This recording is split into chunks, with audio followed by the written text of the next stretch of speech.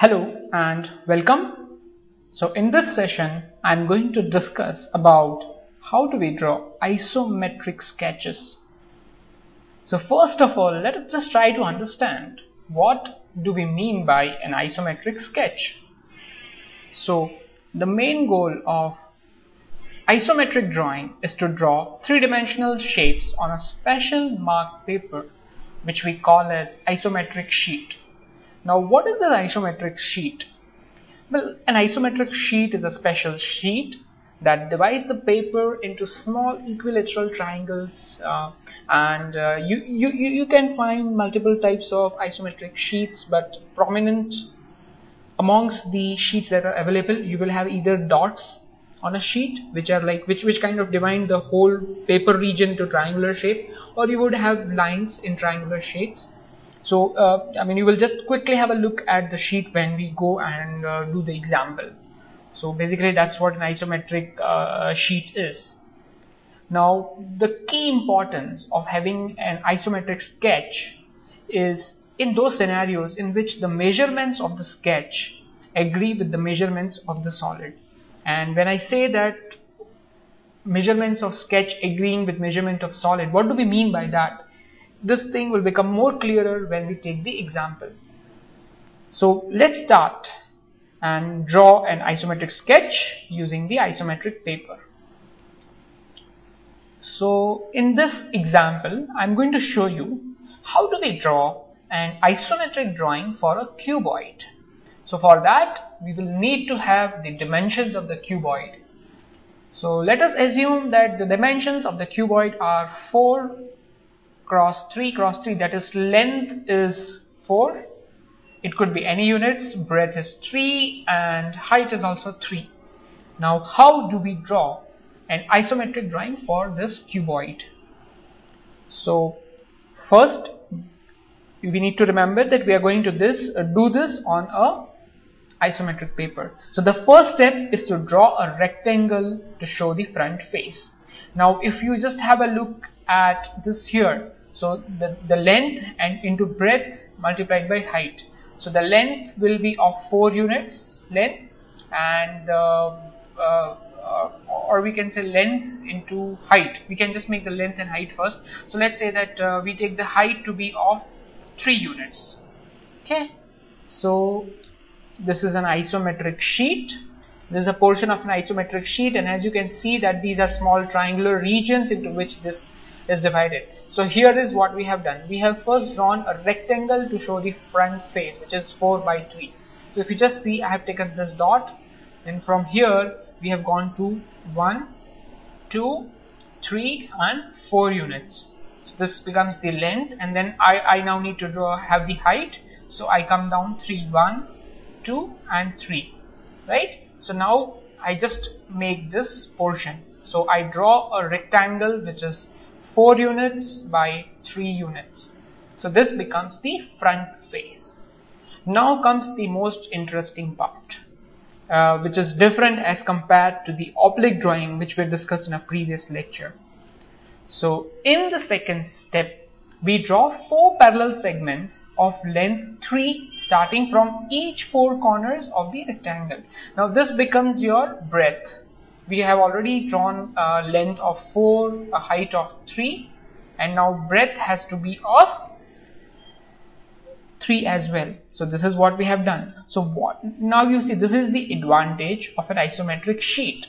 So what we are doing here, now from here we are traveling along these lines into the specified unit. So here we need to have a breadth of 3. So here if you see 1, 2, 3, from this corner I have dropped off a line 3 units. Similarly from this corner we have dropped off a line which goes till 3 units. Similarly for this corner shown here, and then for the 4th corner. So we have drawn these 4 parallel segments of length 3 starting each from these 4 corners of the rectangle. Having done that, now it seems quite obvious. The third step is to connect the matching corners with the appropriate line segments. So as you can see that I have joined these line segments here. And if you have a close look at this, if you see, right, the length of this side here is 4, the height of this is 3, right? So the front face and the back face, they are of the same size. But an interesting thing is that even this, right, this dimension here, the breadth dimension is also of the same size as that of the mentioned cuboid. So you can say this is 4 units, 3 units here in the height direction and 3 units in the breadth direction. So this is why we say that an isometric drawing corresponds to the exact measurements as of that of a real solid. So this is how you can draw. So just let me quickly revise what we have done. First, we draw the front face. Then we draw the parallel segments, right? Parallel segments. And then we join the remaining corners with appropriate line segments. That's what we do, and that's the way we get a isometric drawing for the cuboid. Now, having said that, let us quickly compare the oblique versus the isometric sketches. Oblique versus the isometric sketches. So the first difference that we can recollect is that generally oblique sketch is drawn on a squared paper.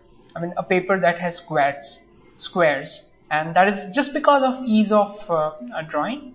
But an isometric sketch is definitely drawn on an isometric paper, and we just saw what sort of paper is an isometric paper.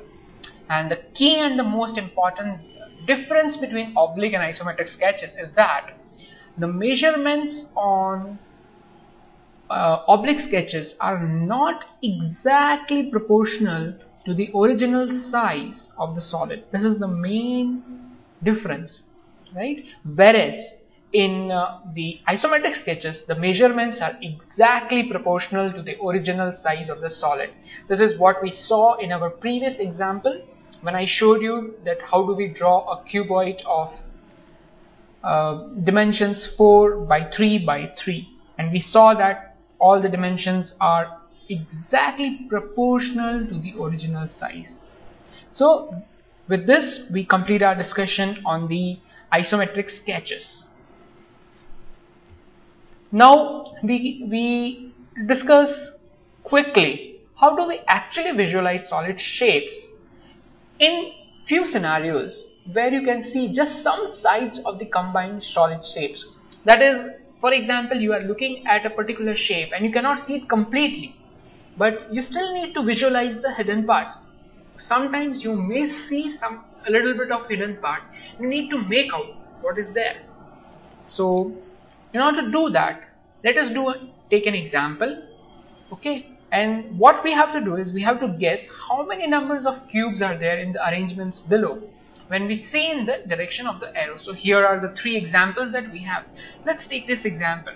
How do we guess the number of cubes here? So let us start by seeing whatever is obvious. So we know that in the front I can see 3, so definitely 3 cubes are there. And you also see the small edge protruding here, right? So this is one more cube. So in this arrangement we have 4 cubes present here. How about this? This is also pretty straightforward. We have 1, 2, 3, 4, and this one is 5, which we can see from here. So this one has 5 cubes. How about this?